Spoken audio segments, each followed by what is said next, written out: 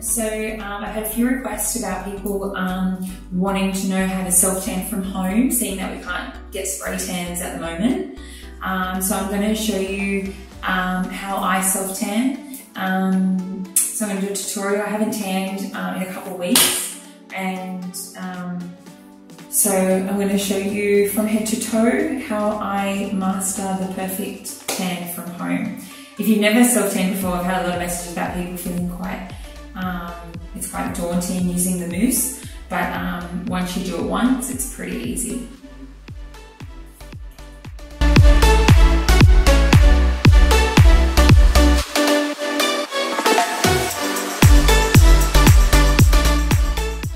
Using a mitt is so important.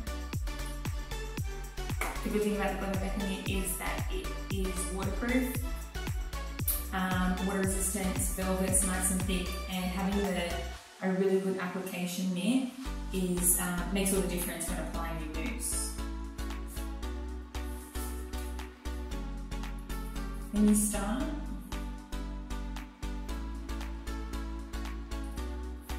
give it a good shake.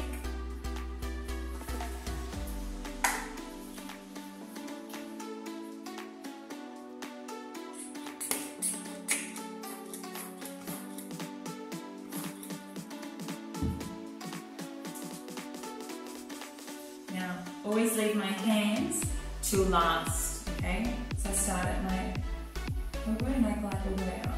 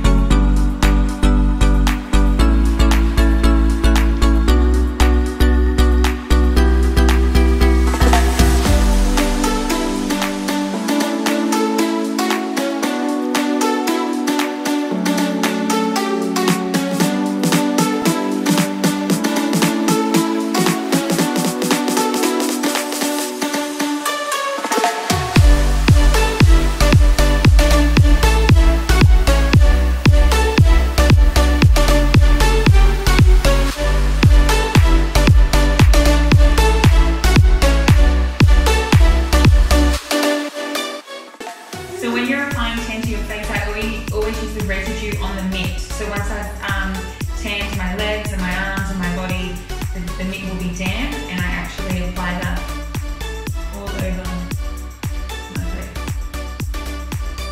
So I don't actually pump product on my mitt and put it on my face.